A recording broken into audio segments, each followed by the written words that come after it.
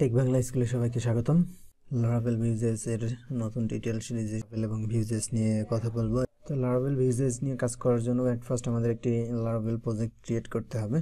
তো এটার জন্য আপনি Laravel এর যে ডকুমেন্টেশন আছে সেটা দেখে করতে পারেন, অথবা যদি Lara কনসেপ্টটি ইউজ করেন তাহলে এখান থেকে কুইক ক্রিয়েটে গিয়ে Laravel এখানে এসে একটি প্রজেক্টের নাম দিলে প্রজেক্টটি ক্রিয়েট করতে পারবেন।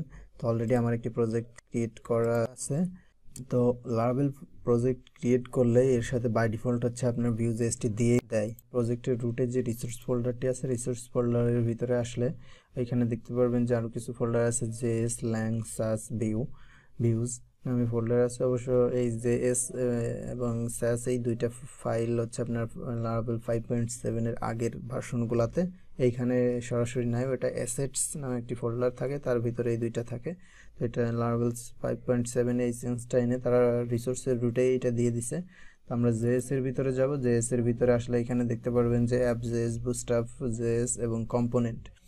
app.js ওপেন করলে এখানে দেখতে পারবেন যে এখানে কিন্তু অলরেডি তারা Vue.js এখানে বাই ডিফল্ট দিয়ে দিছে, যে এখানে ভিউগুলো ইনক্লুড করা হয়েছে, এখানে একটি কম্পোনেন্টও ক্রিয়েট করে দিছে তারা।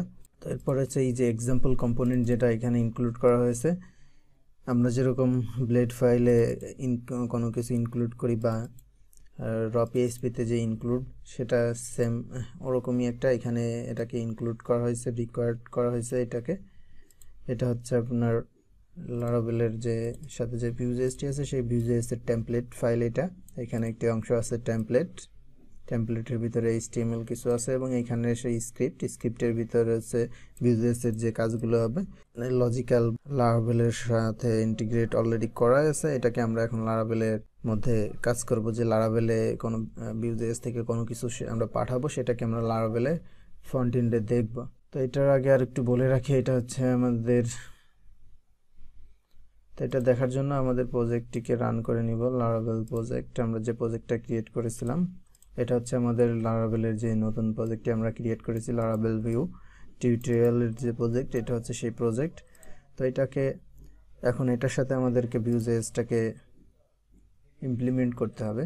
তো সেটার জন্য ফার্স্ট আমরা রিসোর্সে ভিউসের মধ্যে আসবো। ভিউসের মধ্যে আসলে এখানে যে welcome.blade ফাইলটি আছে, সেই ব্লেড ফাইলটিতে যদি আপনারা ওপেন করেন তাহলে এখানে দেখতে পারবেন এই যে আমাদের যে ওয়েলকাম পেজটি আসছে, যে Laravel, তারপরে নিচে ডকুমেন্টেশন, লারাকাস্ট যে লেখাগুলো আসতেছে, এটা আমাদের ওয়েলকাম ব্লেড থেকে দিচ্ছে তারা।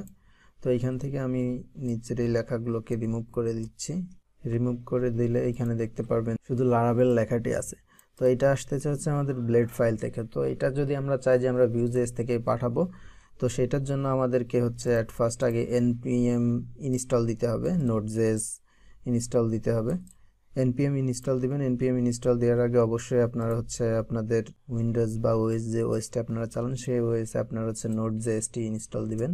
এখান থেকে ডাউনলোড দিবেন, ডাউনলোড দিয়ে সেটা আপনারা ওএসে ইনস্টল দেন। ইনস্টল দেওয়ার পরে আপনি যখন আপনার যে Laravel-এর যে প্রজেক্টটি ক্রিয়েট করছেন, অলরেডি আমার Node.js ইনস্টল দিয়ে আছে, সো এই জন্য আমি এখন এই প্রজেক্টে এসে আমার npm ইনস্টল দিব। npm ইনস্টল অথবা npm i দিলেই আপনার Node.js-টি প্রজেক্টের মধ্যে ইনস্টল হয়ে যাবে। তো এখানে আমি Node.js npm ইনস্টল দিয়ে এন্টার দিচ্ছি। এখানে কিছু সময় লাগবে Node.js-টা ইনস্টল হতে। Node.js-টা ইনস্টল হলে প্রজেক্টের রুটে এখানে একটি Node.js নামক একটি ফোল্ডার আসবে। আমাদের npm-টি ইনস্টল দেওয়া হয়ে গেছে। ইনস্টল দেওয়ার পরে আপনারা এখানে এরকম একটি লেখা দেখতে পারবেন যে npm সাকসেসফুলি ইনস্টল হয়ে গেছে। এবং npm যখন ইনস্টল হয়ে গেছে তখন আমাদের প্রজেক্টটিকে এখানে একটি দেখেন যে রুটে নোড মডিউল নামে একটি ফোল্ডারও চলে আসছে। তো এখন npm নিয়ে কাজ করার জন্য আপনারা npm run dev দিতে পারেন। dev দিলে এটা একবার কম্পাইল হবে, কোনো চেঞ্জ হলেও দ্বিতীয়বার আর কম্পাইল হবে না এই কমান্ডটি যতক্ষণ না দিবেন। তো আমি এখানে npm run was দিলে আপনি যখন Vue.js-এর ভিতরে যে কোনো ধরনের চেঞ্জ যখনই করবেন, করার সঙ্গে সঙ্গেই সে এটাকে অটোমেটিক্যালি আবার কম্পাইল করবে। তো আমি npm run was-ই দিচ্ছি।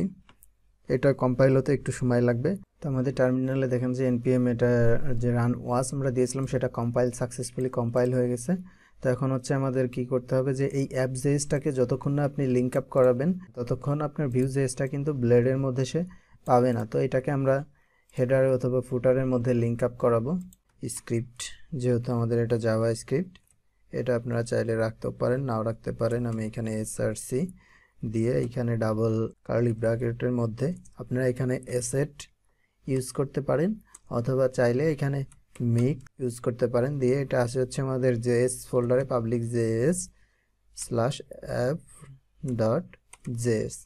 এখানে অ্যাপ ডট জেএসটা আমরা যদি এখন রিসোর্স এটাকে সোর্সে যাই, তাহলে এখানে আসলে নিচে দেখতে পারবো যে এই যে অ্যাপ জেএসটা কিন্তু পেয়ে যাচ্ছে। এটা হচ্ছে অ্যাপ ডট জেএস, যে ফাইলটা ছিল আমাদের npm রান দিলে, ওয়াচ দিলে বা রান ডেভ দিলে যেটা জেনারেট হচ্ছে অটো, সেটাও পেয়ে গেছে এখানে। তো এখন হচ্ছে আমাদের একটা কম্পোনেন্ট আমরা প্রিন্ট করব, সেটার জন্য হচ্ছে আমাদের অ্যাপ ডট জেএসে যাবো। অ্যাপ ডট জেএসে গেলে এখানে দেখেন যে এই অ্যাপ ডট জেএসটাকে এখানে নেওয়া আছে। এটা হচ্ছে ইএল অ্যাপ। অ্যাপ হচ্ছে এখানে হচ্ছে এলিমেন্টের হচ্ছে অ্যাপ একটা আইডি, এই আইডি ধরে হচ্ছে আপনাকে অ্যাপ জেএসটাকে ব্লেড ফাইলের মধ্যে রান করাতে হবে। ব্লেডের মধ্যে নিব, এইখানে নেওয়ার জন্য আমরা এখানে একটা এই যে কন্টেন্ট যে ক্লাস আছে এখানে বলতে পারি যে আইডি।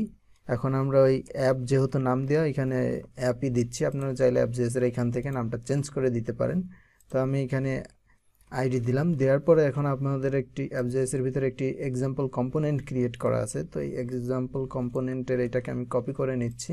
কপি করে লারাবেল লেখাটা মুছে দিয়ে এখানে এক্সাম্পল কম্পোনেন্টটা দিয়ে দিলাম। এবং এক্সাম্পল কম্পোনেন্টের ভিতরে যদি আসি, এই যে এখানে দেখতে পাচ্ছেন যে I am an example component.